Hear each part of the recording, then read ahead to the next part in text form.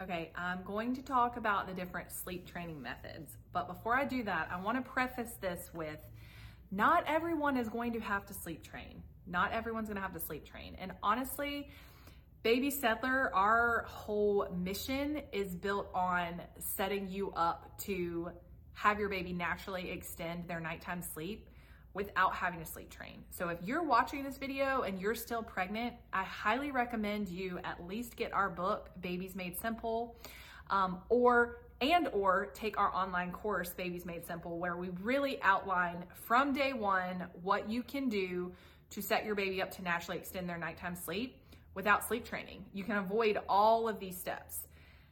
You can avoid the options here that I'm about to lay out for sleep training.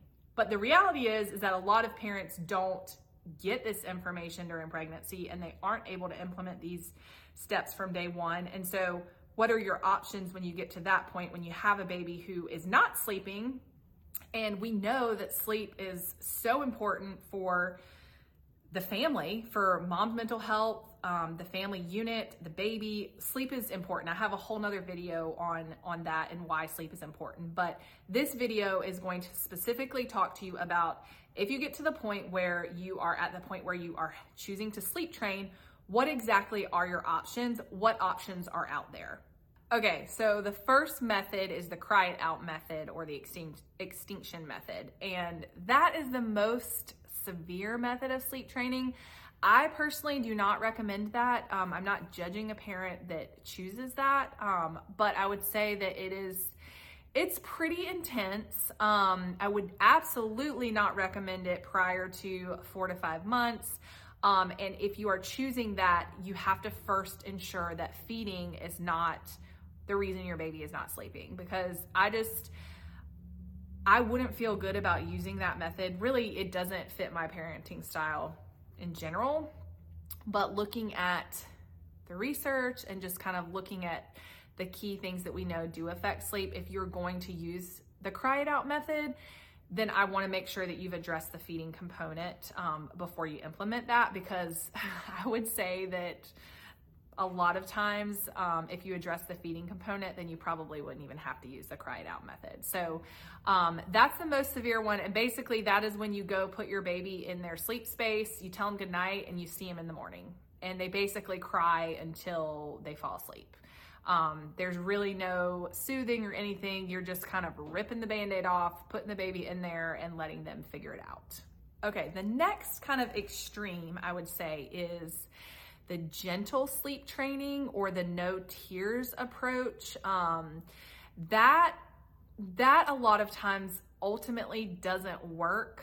And I would argue that it actually prolongs the sleep training process, because you're still your baby's self-soothing anchor when you use an approach like that. So you're really not allowing your baby to have any space to learn how to self-soothe. And so I just don't feel like that is the most effective way. However, your parenting style, or, the way that the choices that you make for your child, maybe that is what feels the best to you. And I'm not saying that that's wrong, but if you choose that style, just know that you're in it for the long haul. Like, this is not gonna, and by long haul, I mean your baby could be a toddler before they're sleeping through the night. So I think you have to look at, weigh pros versus cons, and kind of look at your family unit, your mental health, your baby. Is your baby really fussy and clingy and crying all the time? Like, are they a happy baby? And if you're having a lot of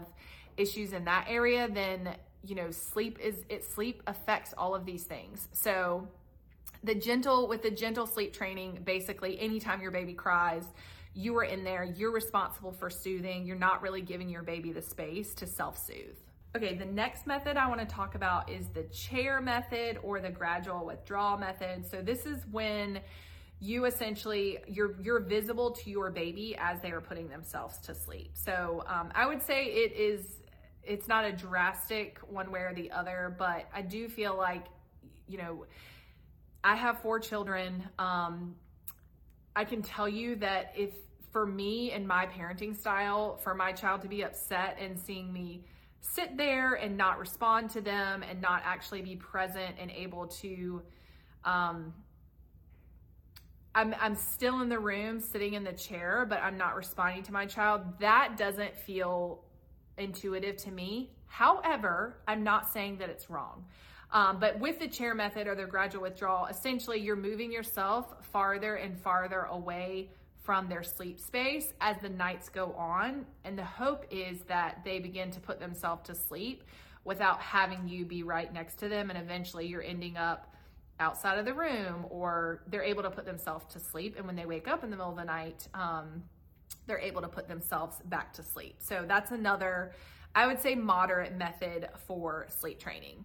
Okay, the last method I want to talk about is the Ferber method, or the progressive weighting method. This method has been highly successful with the majority of babies that I have worked with. Inside our Babies Made Simple course, we do have what we call the modified delay, the wean feeds method, and the delay method that kind of map out your strategy to utilizing a type of Ferber method. If you're coming to us late and we're not really helping teach this foundation early on, and you have started doing things like co-sleeping, or always nursing to sleep, or giving a bottle to sleep, or your baby has been sleeping in a DockATot or a SNOO or something like that, and they have had some external sleep props that have helped them get to sleep, and they're older than 4 months old, then in those scenarios, sometimes you do have to use a sleep training